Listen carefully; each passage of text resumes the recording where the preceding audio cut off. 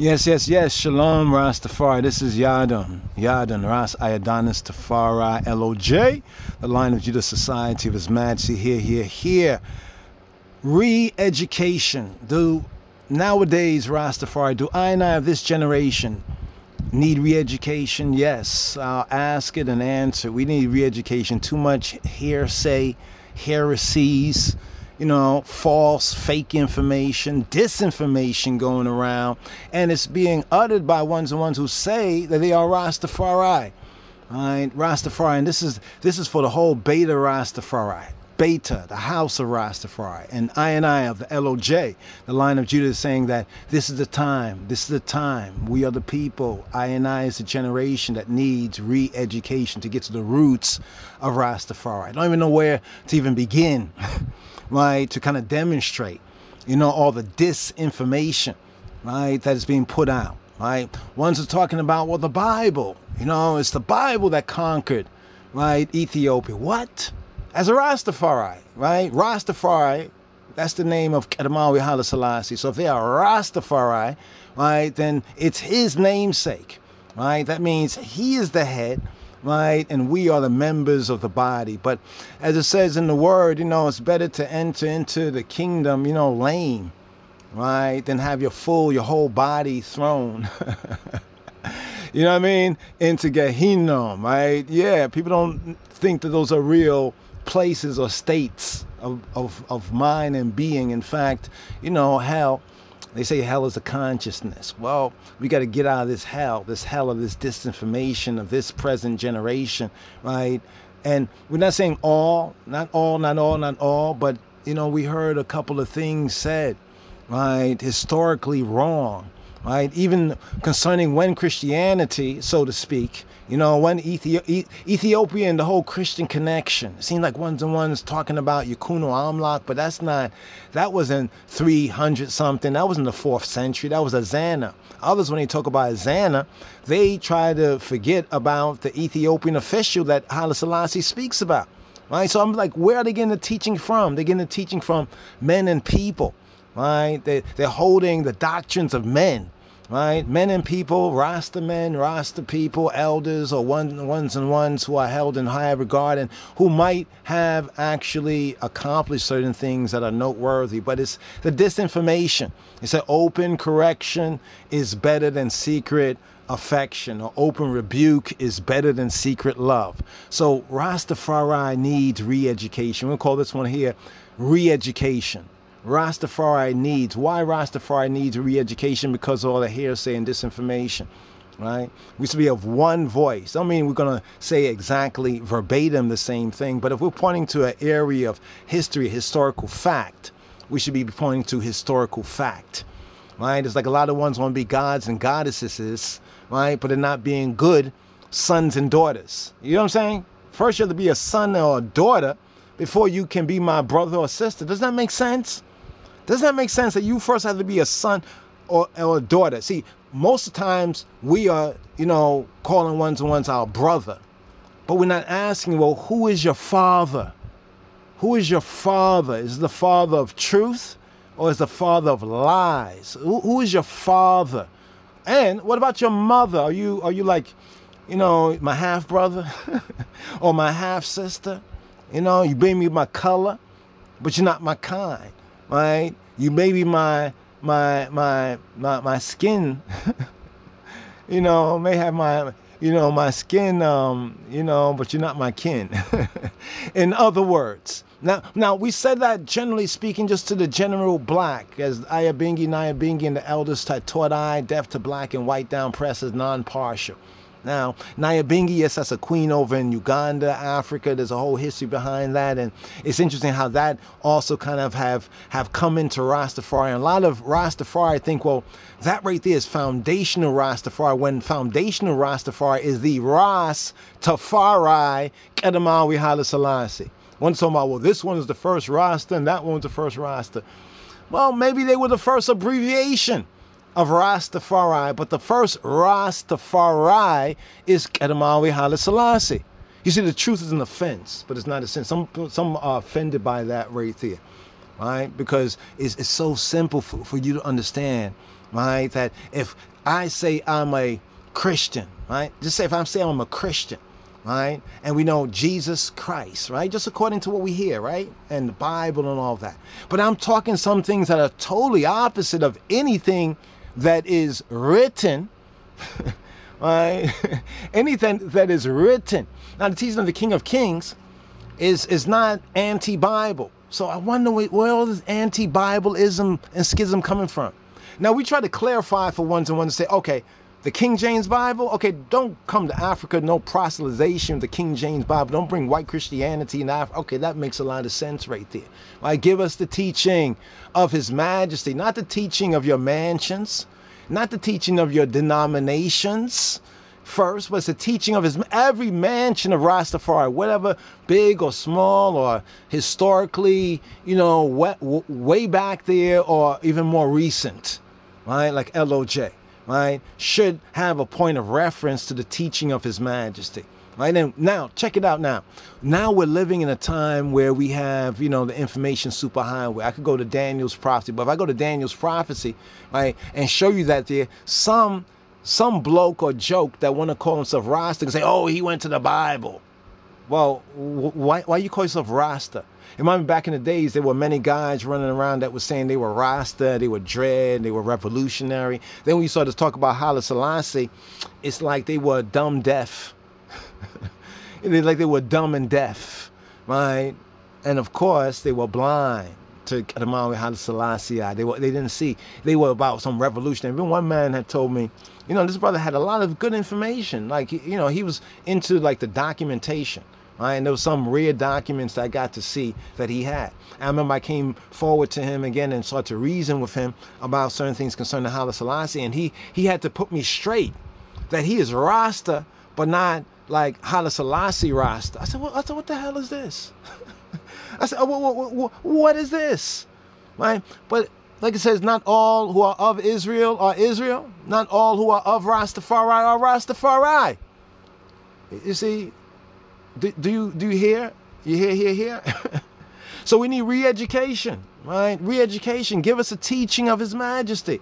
So all these contradictory and counterfeit, right, philosophies and ideologies, where some man of mine are trying to big up that particular order or that particular mansion, right? And this is where we have to just be blunt and live and direct that, you know, they're dealing with some man-made Rastafari. They were made Rastafari by a man. Right, but not by the man, the Rastafari Haile Selassie. Some are thinking that Rastafari begins in Jamaica. Rastafari don't begin in Jamaica. Rastafari, right, was born, right, Tafari, that man-child was born in Ethiopia. I need to go to the Bible again. It's like the lightning from the east to the west, right? So yeah, Jamaica became a lighthouse among those called and chosen and faithful of that early, we could say that first generation. But we know how it was in Christianity, right?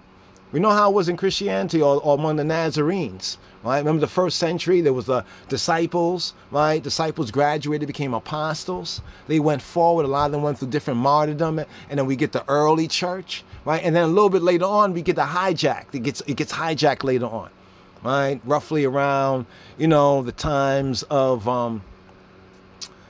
roughly around the times of the, I would say 500, around the year 500, because this is when the Vaticanians, right? This is when the Nicolaitanes took over the Holy Black Roman Catholic Church. Oh, you didn't know that the Roman Catholic Church was black, really? You see, that shows you're not at the roots, right? We're talking about roots, right? The roots, right? And the roots are deep here.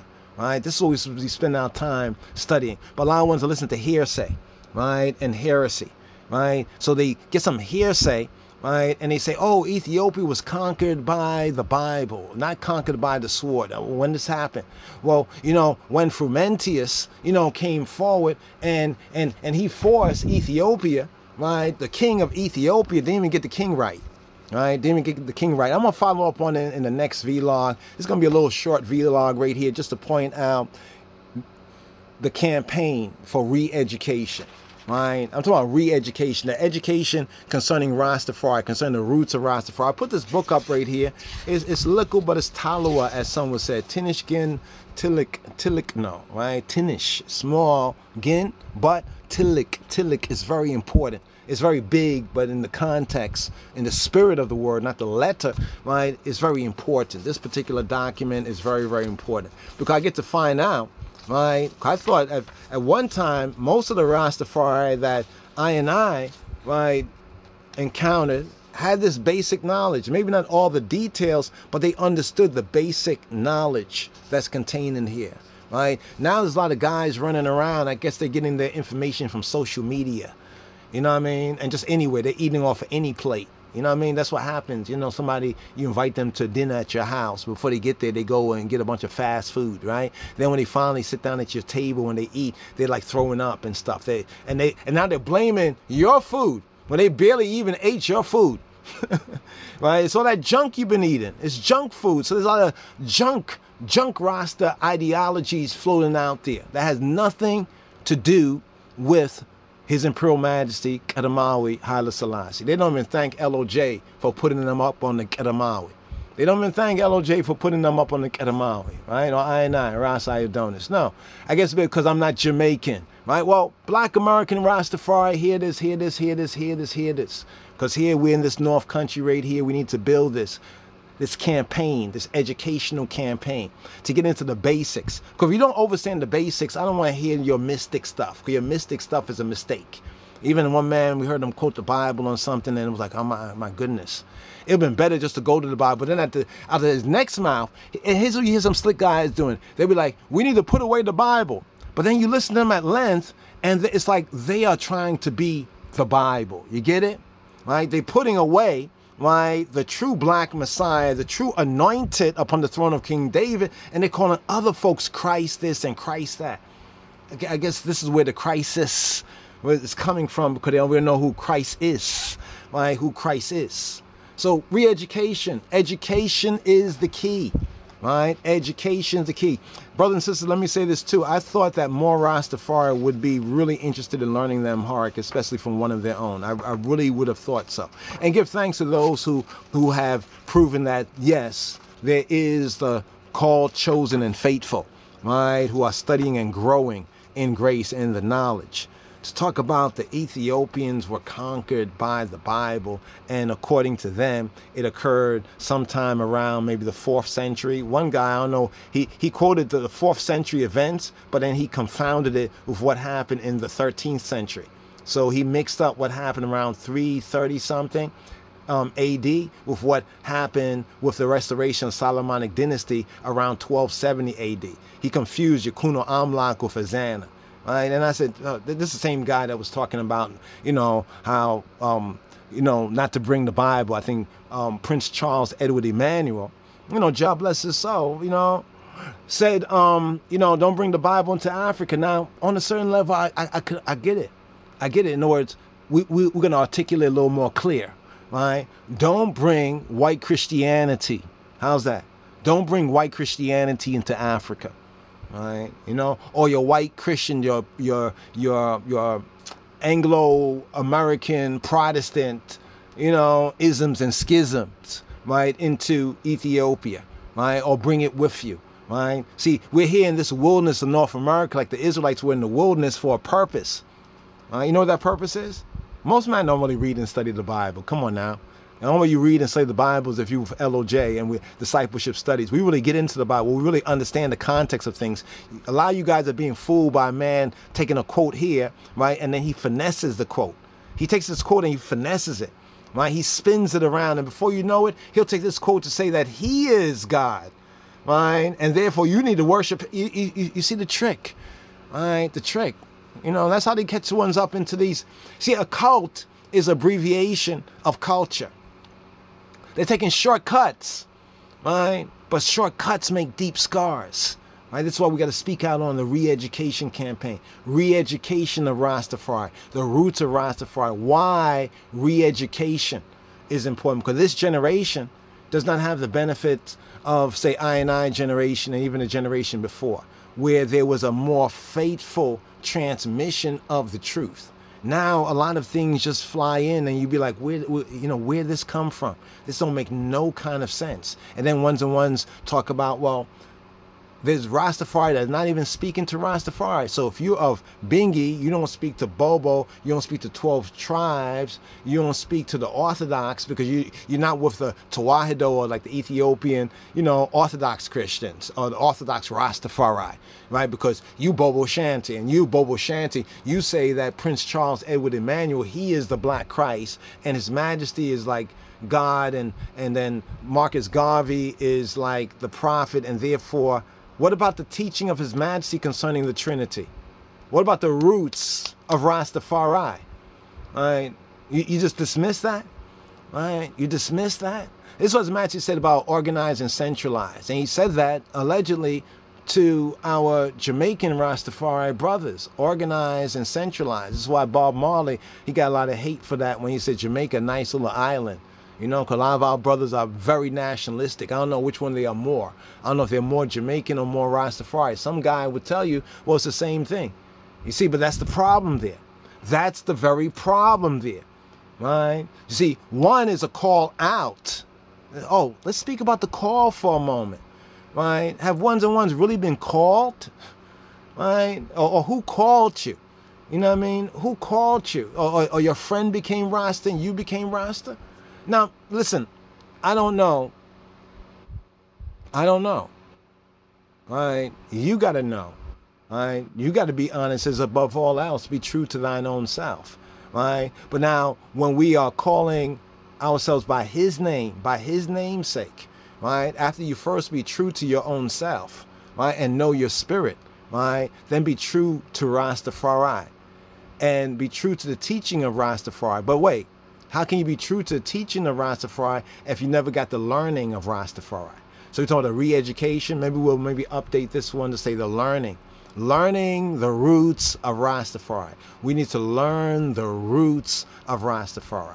Right? And this is a very good book right here. We're going to put this book up front and center. Hopefully ones can find this. Maybe ones and ones can do a PDF, and we can have a PDF in circulation. Anybody who does a PDF, just send it to lojs.org. We'll put it on the platform, because there's a lot of basic information. Some basic information. This volume right here, I must admit, is very, very accurate. But we're going to touch on some specifics, concerning what was the Ijamines said, and I think one of his guests, Hannibal, at least some of the points raised, right? Points raised. And we was going to do this previous before, but upon hearing that from one who seemed to have said some things that more or less seemed to make sense. But like I said, I'm not Bobo Shanti. I will have to ask some of my Bobo Shanti brothers and sisters to give me some insight on that. In fact, that's what I'm going to do. I'm going to share, right, this particular video that we'll give a little commentary on.